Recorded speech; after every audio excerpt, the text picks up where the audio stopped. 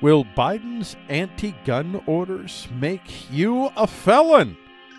This is our topic report. It's the story that I chose to start off with. This is Biden gun control action. That's the topic that we're going to be looking at here. And we first link up here, we have Biden's executive actions could turn millions into felons. This is from Free Beacon. White House taps gun control activist to lead ATF, and that's wonderful. That's the brief there, but a little bit more to this. President Biden issued a sweeping executive actions on Thursday, restricting access to popular firearms, a move that could turn millions of Americans into felons overnight. And this is, let's see, Biden says, this is an epidemic. Oh, everything's an epidemic. The epidemic that's going on is actually the attempt by corporate nationalists and their government allies to control all of us. The move faced swift backlash from gun rights advocates and industry groups.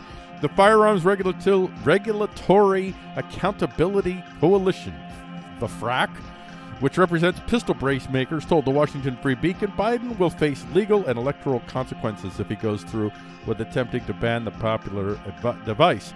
The Biden administration must be unaware that the Congressional Research Service cited estimates of 10 to 40 million pistol braces in circulation.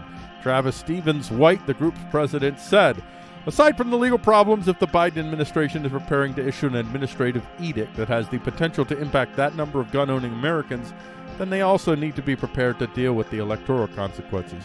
Never mind the consequences of trying to enforce that rule when you have... It's another one of these... Whenever you have any type of government, any type of authority really in general, that is willing to put into some sort of law, regulation, standard, something which is fundamentally, realistically unenforceable, you know that they mean bad things. They mean bad, very, very bad controlling things. Let's look at some of the other headlines here related to this, how the world is dealing with this news. From The Blaze, we have Jen Psaki said the Biden does not believe the false statements he made about background checks. That's great. White House Press Secretary Jen Psaki told reporters that President Joe Biden did not actually believe that verifiably false statements about background checks he made during his speech on gun control. And that's good to know. So he doesn't believe his own lies, apparently. That's pretty much what you're saying here. And there's old Jen there. Stop text censorship. All right. Thank you for the pop-up, Blaze.